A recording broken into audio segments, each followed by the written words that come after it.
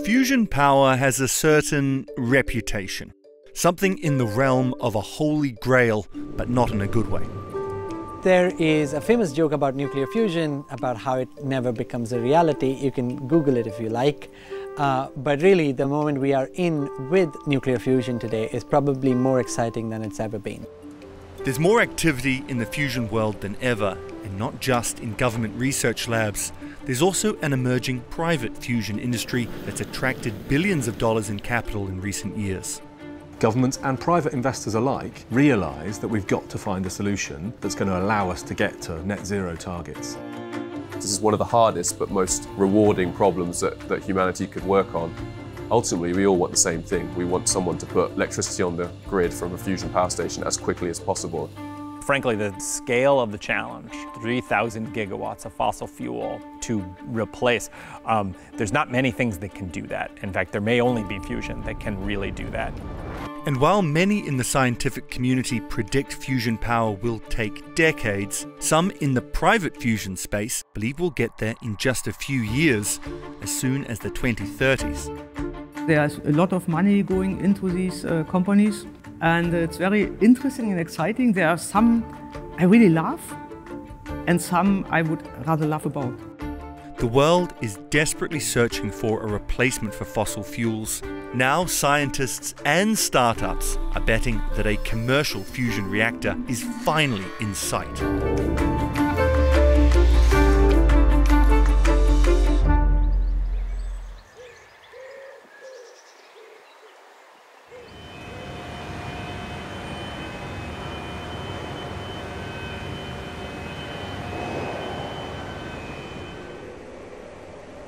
We are looking at visible light coming from the plasma. The plasma is this sort of 100,000 degrees temperature, but what you actually see is the coldest part. The hottest part, you really don't see it because it's too hot to emit light in the visible, isn't it? Yes. When I started, I was doing numerical modeling, and then I realized that running the machine was a lot more interesting and a lot more fun for me. My work is stressful. My work can be very demanding in terms of time, but this is still one of the most exciting places in the world. Here in Oxford, you'll find arguably the most successful fusion experiment on Earth, JET, the Joint European Torus, torus being the technical term for donut, which is how the reactor's shaped. JET's been operating since the early 80s, and only by 1997 were we really ready to try proper fusion. And we produced 16 megawatts of fusion power at the time, which is like a few wind turbines. It's pretty significant, and it shows that fusion is possible.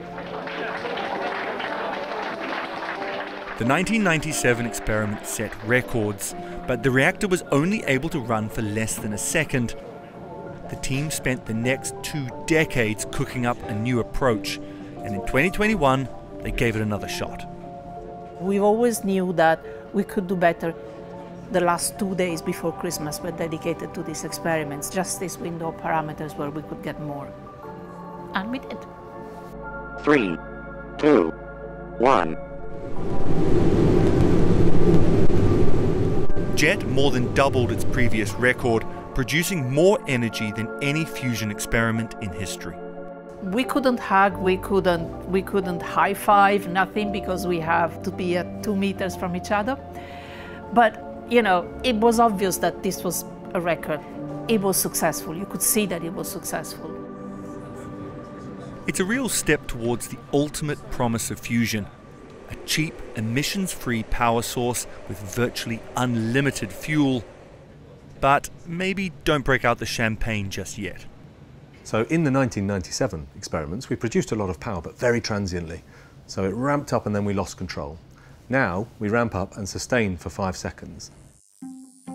So what exactly makes fusion such a tough problem that sustaining it for 5 seconds constitutes a world record? Nuclear fusion. Once it's perfected, fusion power will give us an unlimited supply of energy. So nuclear fusion is really what is happening inside the sun, where lots and lots of hydrogen atoms are moving at immense speeds. And every so often, some of them fuse together to form helium. Now, the process at the atomic level leads to a very small amount of loss in mass. And that little amount of mass actually generates a lot of energy. And you do that millions and millions of times, and you get the sun. Well, look, we know fusion works. It's happening right now in our sun. But the reason it's happening in the sun is because of the mass of the sun. It's so massive, has this huge gravitational force, which is pushing those isotopes of hydrogen close enough to fuse. We obviously cannot recreate the mass of the sun here on Earth. So instead, we have to give that fuel even more energy. So we take a gas, we put a huge amount of energy into it, and that turns it into the fourth state of matter, a plasma. If you consider water, for example, it's ice, then you warm it up, and then you get a fluid, and then you warm further up, you get a steam. And if you then increase temperature even further, then you get plasma. Common plasmas include lightning, neon lights, and these things. We need temperatures 10 times larger than in the solar interior. So this is about 100, 200 million degrees. And only at those sort of temperatures do you get fusion to happen here on Earth. Heating something to 10 times the temperature of the sun is, to use the technical term, very hard. Scientists have been working at it since the 1930s.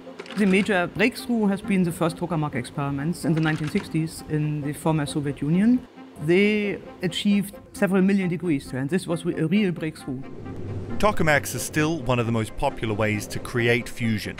That's what JET is, along with many other government-run reactors around the world. Using powerful magnets to contain the plasma, they've achieved temperatures of 100 million degrees and well beyond. But there's still one big milestone we need to reach before fusion power becomes a reality: net gain. We need more power out than put in to heat the fuel in the first place. If we can't generate more power from fusion than we put in, then the whole thing's a bust. Unfortunately, no one's ever done it. Not even the brilliant minds at JET.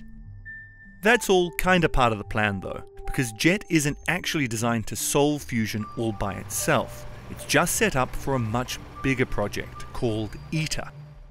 ITER. We are building this experimental machine in the south of France, ITER, which is going to be big, and it's the first one that will produce really more energy than what it consumes. ITER is a massive international collaboration between 35 different countries, and everyone involved seems pretty confident it's going to get to net gain for the first time. So, fusion's just around the corner, right? Well... With the ITER project, the first plasma is supposed to be created by 2025, but full fusion reaction isn't expected until 2035. So if ITER were the only bet that we were making on fusion, then it would be a safe bet to say that nuclear fusion is going to take decades. And that's too long for the climate fight. Even the most optimistic scientists think that fusion power may not be developed for 50 years, if then, if ever. Some think we can get there much faster.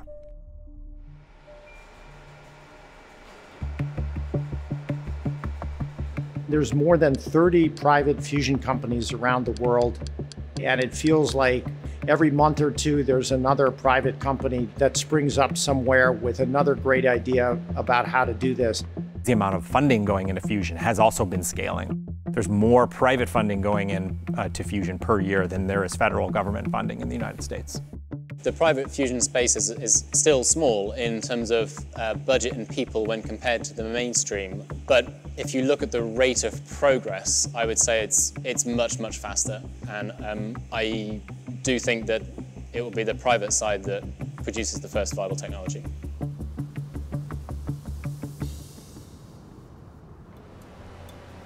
Canadian fusion company General Fusion is steering away from the traditional tokamak design.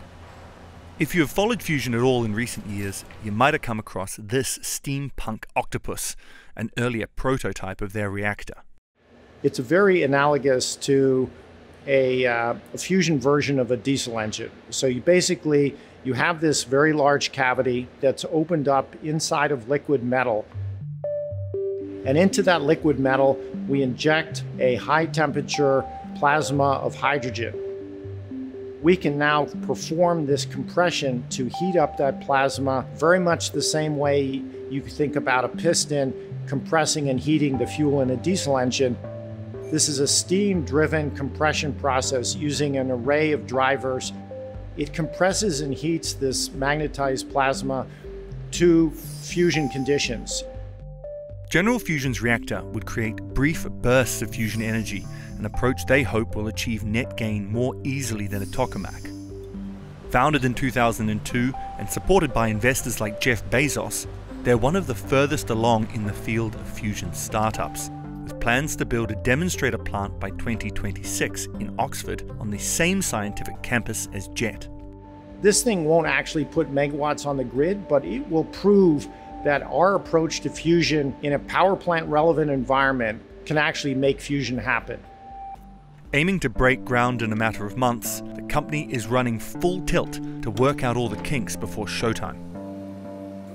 This is about 2/3 of the full scale that we'll need in our fusion demonstration plant.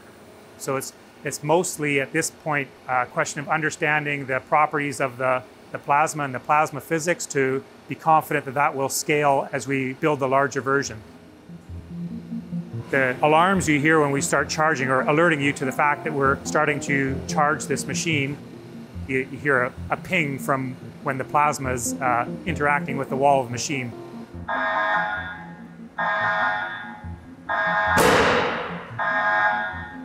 You can see at the time you heard that thump, that's when the machine created the plasma. It's really exciting to see what's happening in the private fusion industry. Of course, I came to General Fusion because I like General Fusion's technology.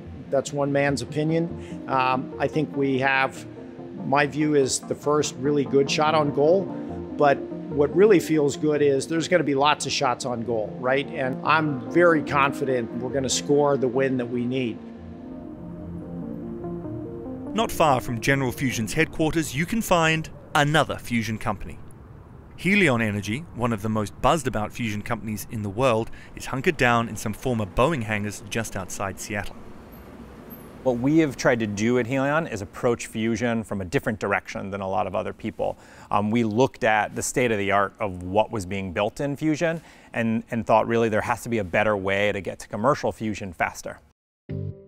That might sound like hype, but there really is something radically different about Helion's reactor.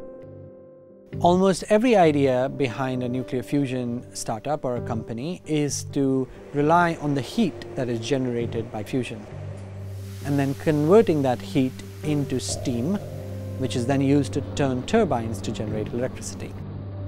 Now, Helion says that it doesn't have to go through that heating and turning a turbine phase.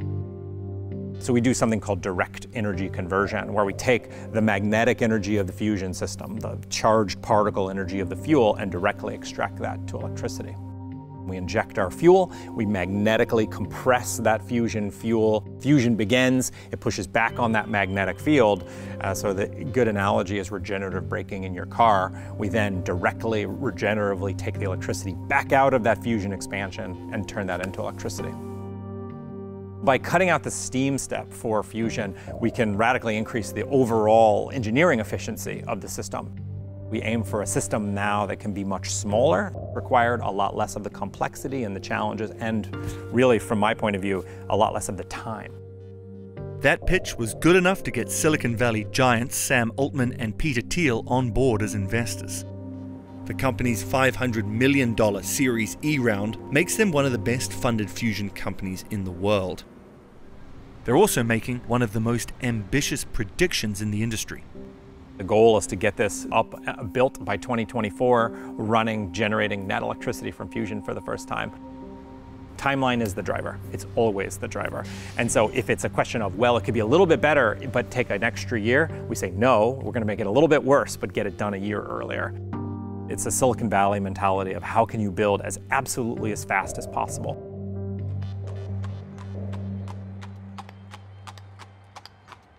You happy with the gas pressure? Everything's isolated. You got the gas pressure.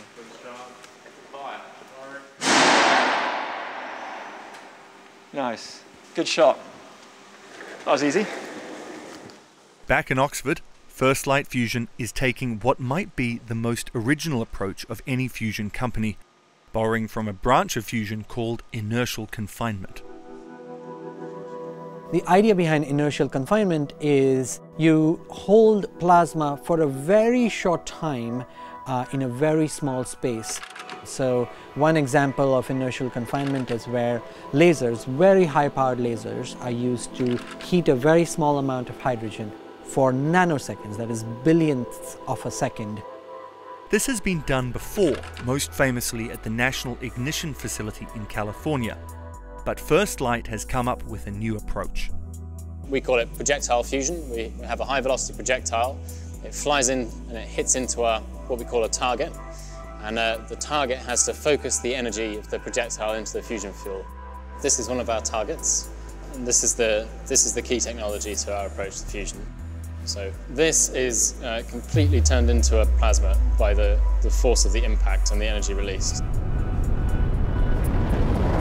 In a power plant, one of these targets would release enough energy to power the average UK home for over 2 years.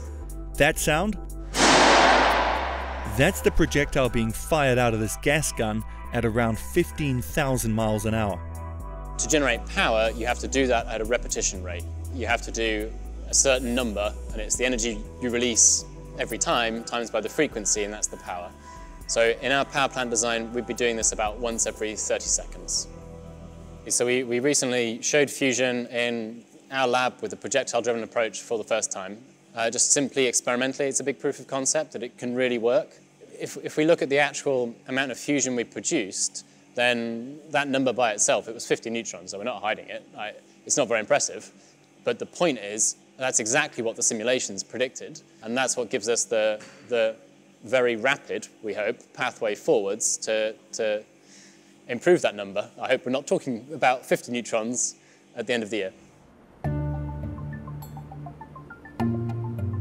So there's these disruptive technologies which are coming into our space, which is great. We want new ideas. We want people to come and tackle the big challenges that we face. There's lots of startup companies. Some of them will fail. Some of them will go to the wall. Some of them will wildly succeed.